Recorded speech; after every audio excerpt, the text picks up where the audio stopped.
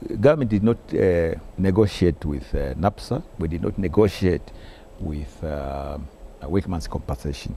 Those are part of the funders to the consortium.